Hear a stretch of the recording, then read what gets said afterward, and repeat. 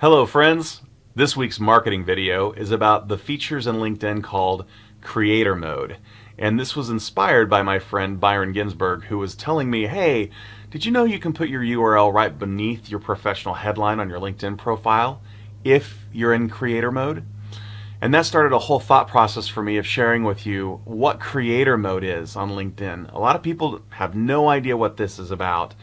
But what they've seen, and what you might have seen, is that people are asking you to subscribe to a newsletter on LinkedIn that they're creating and putting out on a regular basis.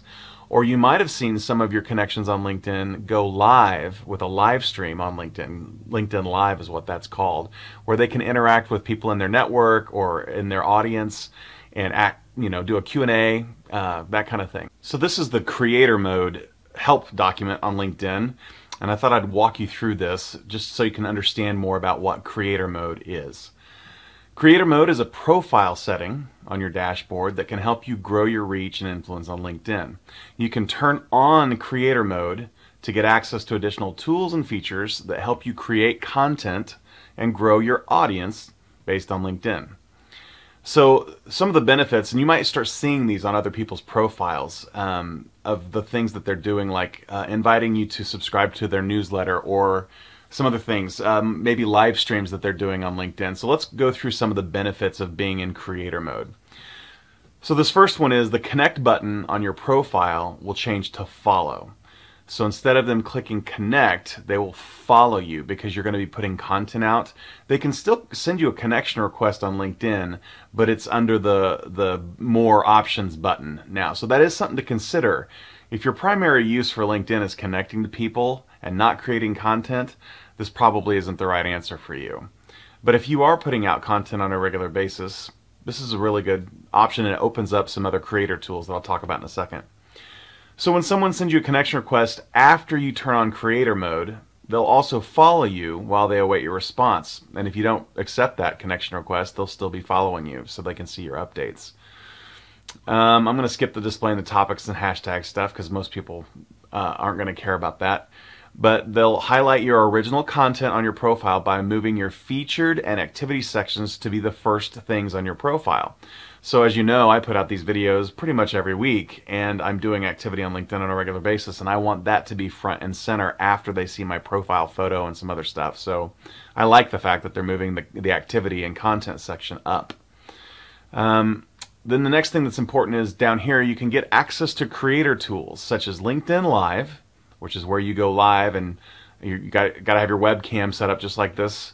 And people can comment on your live stream on LinkedIn. I haven't seen a lot of people doing that. There's a couple here in Kansas City doing it, but you can get access to that tool. I have that access, and I've not done LinkedIn Live yet. That would probably be a fun series to run and see how people tune into that. Once somebody does go live, they get notified. The network of people they're connected to gets notified through LinkedIn that they're going live, so that's kind of cool. So the other thing is the LinkedIn newsletter, if you meet the access criteria. So I didn't do anything special to get access to Creator Mode, so I'm pretty sure they're rolling it out to lots of people now.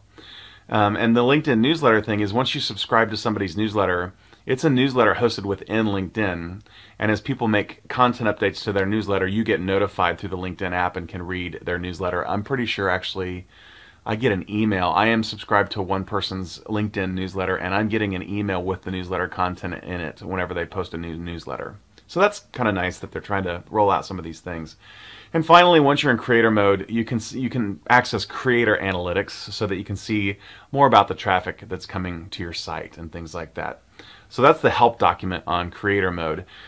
One other thing that I wanted to show you is that when you do set this up on your profile, there's this additional URL that's front and center on your profile that you can, when you're in Creator Mode, I was able to put the link to my website right there under my contact information or my name and profile information. So that's what LinkedIn Creator Mode is all about, and I'm sure they're going to continue to add features and functionality to LinkedIn Creator Mode over time. So I'm in a trial with this right now. I turned it on my profile, and I'm starting to play around with some of the features, and I'll see if I keep it on or not. But I am creating content on a weekly basis, so there is a benefit of that, just having that at the top of my profile. I hope you found this helpful. Next week, I'm going to talk about some LinkedIn settings that you might not know about. So be sure to subscribe if you haven't, so you'll be notified next week when my next video goes out. There's some things in there like not showing political related content in your feed and not showing sponsored ads from third parties from LinkedIn that you're going to want to know about. I'll see you next week.